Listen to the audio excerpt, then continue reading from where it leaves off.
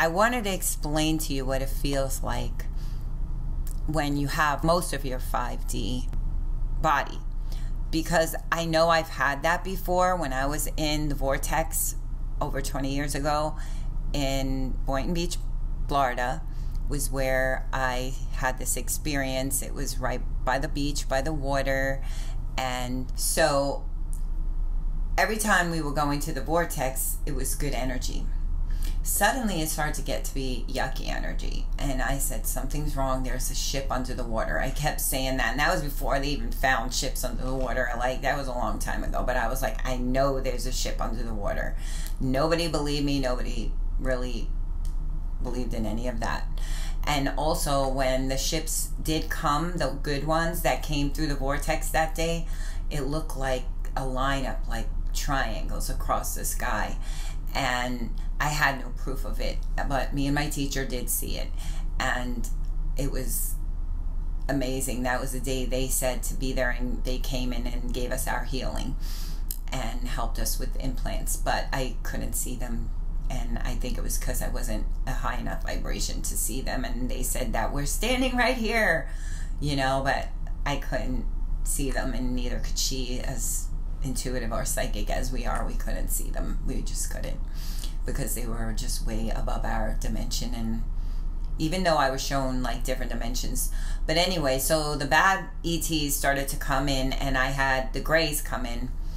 And what happened is I was very attracted to everything back then. So every day I want to run to the Vortex because I just loved it. It was so exciting to me and so much fun to go there.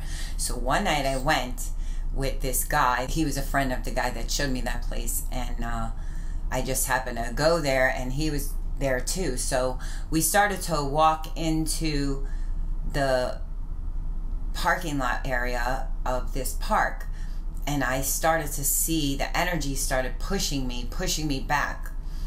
And it was one of the things they would do there. If the energy wasn't right, we would feel like pushing, like we're getting ushered out.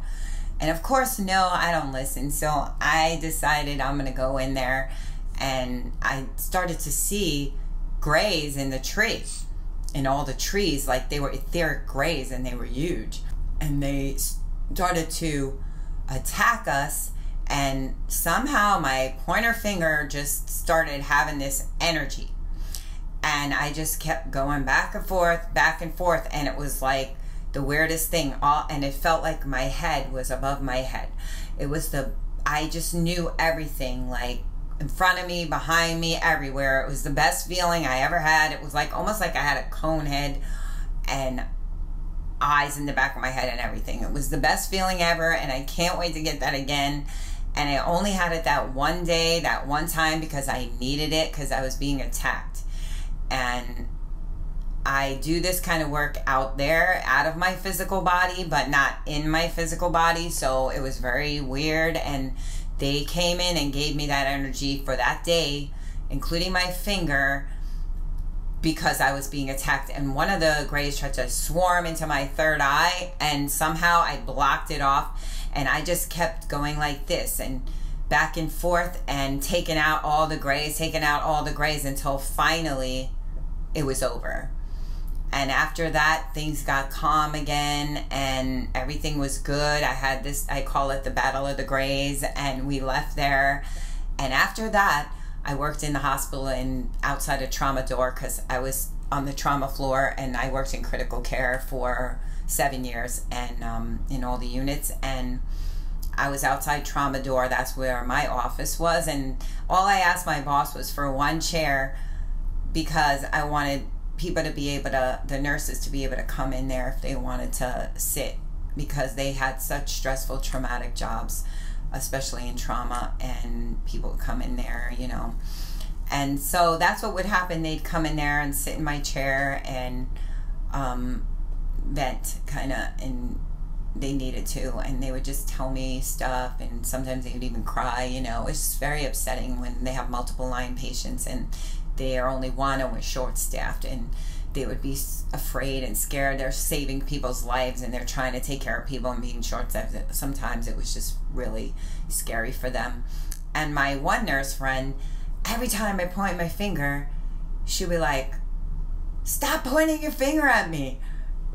Like the energy, like my energy was too much. Like anytime I was pointing, people were like bugging out. If they feel energy, they were like, and even people that didn't, like I had to be real careful about pointing my finger for a while after that. It was like, even though my feeling on my head went away, my finger still was active, and all this energy was still coming out of it for a long time. I don't think it's there anymore, but I wish it was, and I wish I had that feeling again, and I can't wait to be in 5D and have that again, because it was the best feeling in the world. It's just the best feeling in the world, and we're all going to have that feeling really soon, and I can't wait. And I can't wait to teleport, and that everybody is telepathic. I'm a lot telepathic, but not as much as I could be or have been. And we all are going to be telepathic, and we're all going to be able to teleport, and we won't even need to use cars anymore, and there won't be fighting because we'll understand each other when we're all telepathic. And I can't wait for that day to come, which it's coming soon. So this energy upgrade is actually going to be helping bridge us from 3D into 4D, through the 4D to the 5D. Third dimension, fourth dimension, fifth dimension. We're gonna start to shift, and for the next 3 days we're gonna have upgrades that are gonna help us with the shift. And so you may see things fading in and out and unstable, like when I was at the Vortex. If you would go to stand on the ground, it would look like it was moving. And I even took like a boyfriend there, and I took some students from the class there, and they all felt the energy. I took friends there, like everyone that I took there that was from my class and spiritual people that felt energy, they were all feeling this energy. It was just amazing. But this park did have another dimension in the back of it. It was a druid lifetime, and the trees had some real funny energy and good energy at the same time. So I didn't even finish telling you about the waterfall.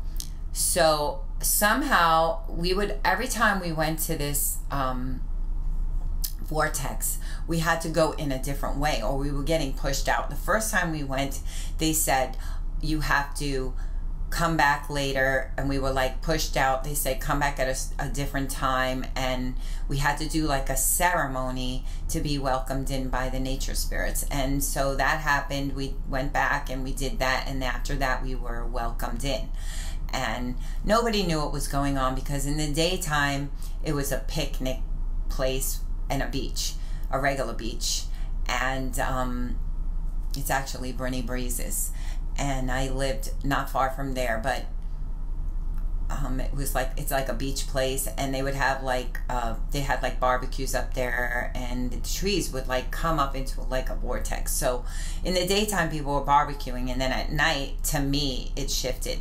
So even the messenger that showed me that place, we were there one night, and he did not see us, and he was standing, like, we didn't call him or anything, but I feel like he was in a different dimension than us, that it shifted us into a different dimension than him, and we were like right there, and he didn't even see us. He was just hanging out over there, and then he went away, but he didn't see us at all. And we were in the middle of doing like our little ceremonies and with the Galactic, and it was just, he didn't even see us. So it was a very amazing time in my life that I wish I had again, and I only got to have that once, but I want that again. And I can't wait for us to be in 5D, because I already kind of know what it feels like, and it's just the best thing. So the other lifetime I had was with the angels, and it was a vision I had. So in this shamanic journey, every time I went on this shamanic journey, we went around the back, on this path, around this waterfall, and in the back, and then I'd go see all the angels, and then we'd be playing Ring Around the Rosie, like with the angels. That was my vision. So sure enough, every time we went in a different way. So this one time we went in the back, and then we were coming up the back, and my teacher said, that used to be a waterfall. And that water used to be here. And I'm like, yeah, that looks like a waterfall. Sure enough, I'm most positive that was a waterfall from my vision. And you had to walk up the back exactly how it is. It's dry now. There's nothing but, you know, it looks like a waterfall could be there, but it's all dry. And when you go up the back, it's like this round parking lot. And that's where I played Ring Around the Rosie with the angels. And then it was just amazing because that is where it ended up being the Vortex. And it was just an amazing time. I know it sounds unbelievable, but it's true. And many things started happening there. After we started doing this, we would have to hide to voice channel. It was like we were being listened to. There was shape-shifting helicopters. I mean, my whole life, there was helicopters over my car. It's like they're watching you.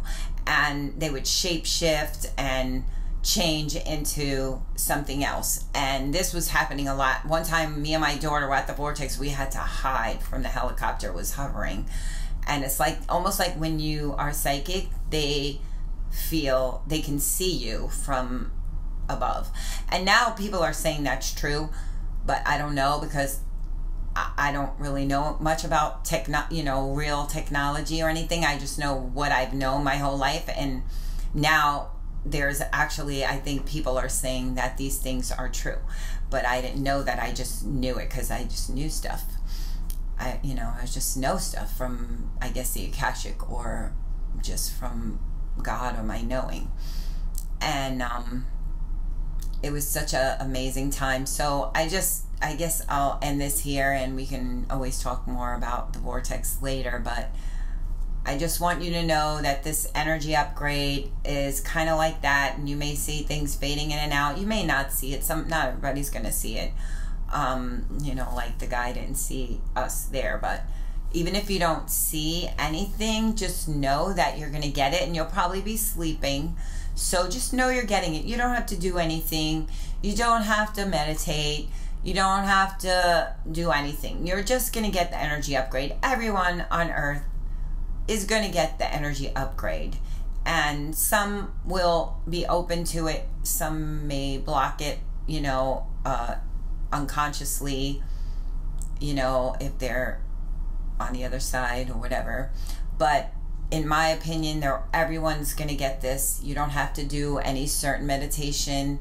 You don't have to do anything. You just might just feel better, or a little more uplifted after these shifts take place. Already I feel like a lot better, and I feel like just from one day of it, and I feel a lot better. I tried to stay up last night and see what was going on, and I just passed out, and that was the end of it. And by the time I woke up, it was already past 4 o'clock. So it was already, the shift was already over. According to what I channeled, it was between 3 and 4 a.m. around the globe. But I just know everyone's gonna go, and some people are saying you have to do meditation, you have to do this, you have to be in your body, and this and that. And honestly, you don't have to do anything, because there's children out there that they don't know anything.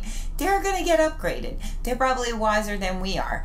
And then even my bird, she's been acting so weird lately. Like, she's seeing things. She's flying around like a crazy woman. I'm actually gonna have to get her wings clipped again, because she's acting a little weird, and she starts chirping at things that aren't there, and flipping out about things that aren't even happening. Like, I know she sees more than I do. And they did tell me, I had a vision, I don't know, I think it was around 2011, and I'm gonna get the picture. In 2011, I had a vision. I was standing by the water, and I looked down, and I saw the earth going into almost like a vortex funnel cloud. Like, not a cloud, like a vortex.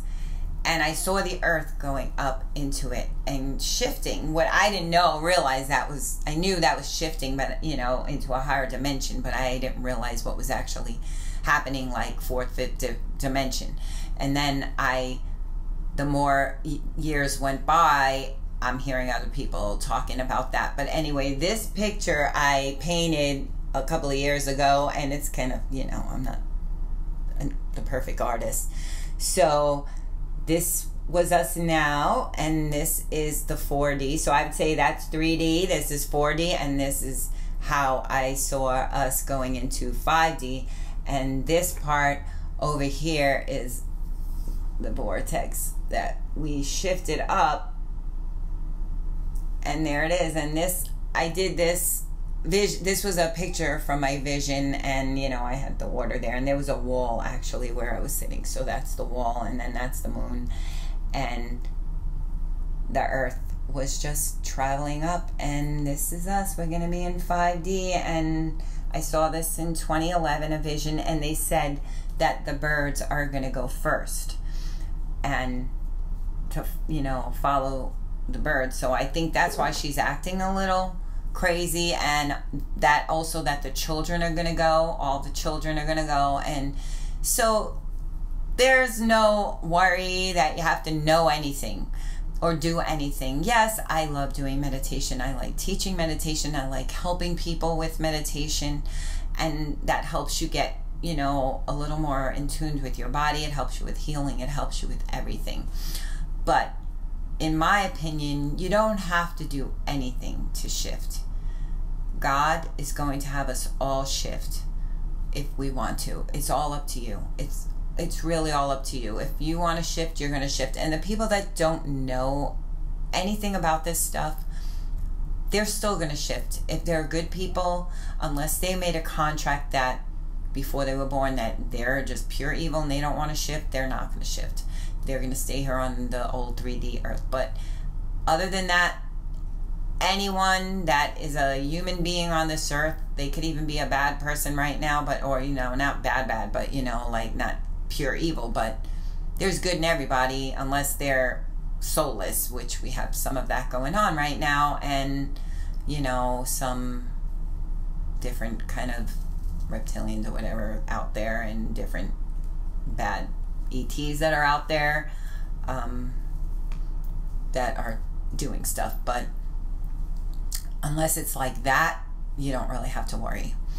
And you're gonna go, and the children are gonna go, and we're just all gonna be in 5D, and it's gonna be beautiful, and everything's gonna be perfect. So just know that what we're going through right now is not what you're gonna go through forever. It's almost, we're gonna be finished with it soon. Time is so speeding up so quickly.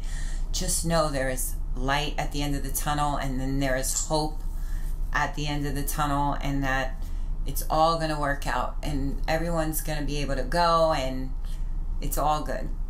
Just know it's all good. So I wish you blessings, and thank you to my guides for helping me ramble, which maybe that was coming from me, but I just decided I would talk to you today and try to talk to you personally instead of being afraid of the camera and say a million times. And even though I've been a professional belly dancer my whole life and performing on stages all over, but I've always had stage fright my whole life, and now I have camera fright for some reason. I don't know why. It's a stupid camera, but I just feel weird about it, and I'm trying to get used to it, and I just feel like I gotta know that you're really out there, and that I'm talking to real people, and that you're really there. And you know, get over the way I look now and all that stuff as I'm aging, and it's just a little weird, but stop it, Twiggy. Anyway, it's all good, and just know you're gonna be okay. Everybody's gonna be okay. Your children are gonna be okay. You're gonna be okay. Follow your instincts. Don't listen to everybody out there. Put your hand on your heart and say, is this the right thing for me to do? Is this really the right thing for me to do? And you'll just breathe, and you'll know, you'll hear it in your head. You'll say yes or no. You'll hear it, or you'll know it, and you'll do the right thing. We all have our instincts. Just follow your own instincts instead of listening to everybody else. You may get confirmation from other people, but try to listen to yourself, because you know the truth about you and your family, and what's best for you and your children and grandchildren. I have 3 grandchildren. I don't get to see them much. They're in Pennsylvania. My daughter's there. And, you know, I know they're going to be okay. My daughter doesn't practice any of the things that I practice. My second daughter, my oldest, and she's a good girl. She takes care of her children, and she may not be spiritually aware like the things that I do, and she makes fun of me, and they make fun of me, you know, my whole life. But my other daughter, she's finally coming to be like me, my younger one, and we're together all the time because she lives here in Florida, and she is turning into a little mini me, like a prodigy. And of course she is very aware because she's younger than me and an indigo, and she's born that way, and she's just coming into it now because she was running away from all of her spiritual stuff because she saw so many people attacking me and ridiculing me and making fun of me all my life and her life. So she was kind of running away from it, but now she's not running away from it anymore, and she's starting to embrace it, and she's pretty intuitive. So just know you'll come into everything in your time, and it's all good, and you know, God is with you, and Jesus is with you, and any of your guides or whoever you believe in is with you. Just know you are going to be okay. It's almost over. Just trust your intuition. Stay safe. Wear a mask. Why not? If it's going to maybe help, at least try. We got to get rid of this virus. And if you don't believe in masks, that's okay. You know, but I have a really hard time wearing a mask because I have asthma and I can't even breathe without the mask. So, but I do wear it. I don't want to be coughing on anybody. I don't want anybody, you know, scaring anybody either. I've had people making fun of me for wearing a mask when I'm outside, or looking at me in a bad way, like as if I'm doing something wrong. But you know what? I don't care. If I'm gonna save somebody else, and if there's a hope that I could save somebody else, that I'm not gonna give them something or my germs, if God forbid I'm some kind of a carrier, then I'm gonna do it. And so that's your choice. You put your hand on your heart and you make your decision. But I do think working in the hospital and working in my esthetician job, that it definitely helps. I wore a mask to work during every session that I did for the last 6 years on clients. And I'm right in their face, and they're talking, and they come to me sick and everything. And everyone in there was always sick, and I didn't get sick. And I think that's why I didn't get sick too, because I always wore a mask.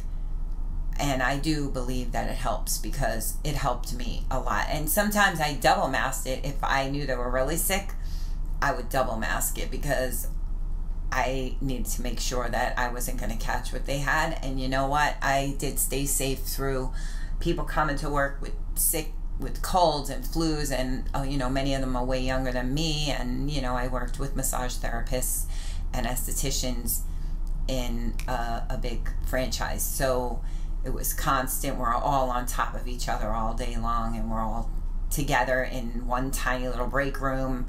And you know, you're in your tiny little room, and I work in a room without a sink, so I had to use the hand sanitizer every 5 minutes, you know, doing my work. And which is one reason I can't go back. I can't go back to a sinkless room, and can't even wash my hands either right now. So, you know, in there, and I just didn't feel safe doing that. But just know it's all good.